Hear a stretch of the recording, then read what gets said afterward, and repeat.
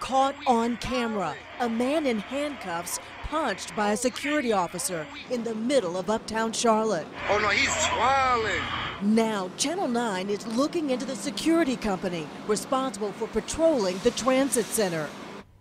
Now, only Channel 9 obtained the video that shows that punch. And now there are calls for security changes at the transit center. Eyewitness News reporter Mark Becker is live there now and learning Katz is taking action, Mark. Yeah, Allison, Katz has been contracting with that security company for a while now to provide private police officers at the transit center there. And it's one of those private officers that you see hitting a man in handcuffs. Coming down the stairs. That video was apparently shot by a passenger in the transit center as he walked toward the group of officers working for G4S, a private security company contracting to do security there. They were surrounding a man on the ground. That man was 25-year-old Patrick McManus, a young man who's been in more than his share of trouble over the last 3 years, being arrested more than 24 times. But watch what happened this time.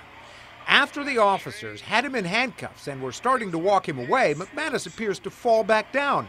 Then one of those officers on the left in the video reaches out and hits him, it looks like 2 times, before another officer steps in and pushes that officer away.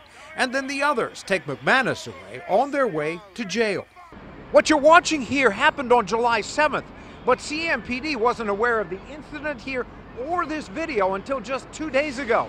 And now they've started an investigation with Patrick McManus listed as the victim. I'm glad that they're looking into this, and hopefully if it's determined that charges are warranted, that would in fact happen. Willie Ratchford leads the Community Relations Committee here and says there's no excuse for what that officer did.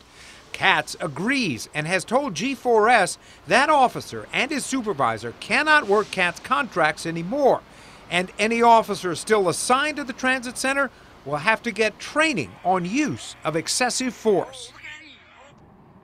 I also contacted G4S directly. They told me that all questions need to go back to Katz. And we did try to reach Patrick McManus, but he is still in jail on other charges. Reporting live Uptown, Mark Becker, Channel 9 Eyewitness News. Mark, thanks. Channel 9 has covered assaults at the transit center in the past. Back in February, investigators say a trespassing suspect attacked a security officer who was trying to arrest him. Police say Reginald Alexander punched the officer so many times it knocked him unconscious. And last year, a 9 investigation uncovered more than 100 crimes in and around the transit center in just 6 months. A nonprofit group spends time there offering resources for housing and jobs. They hope that it cuts down on the crime. You can see the new video we obtained as well as our past coverage on WSOCTV.com.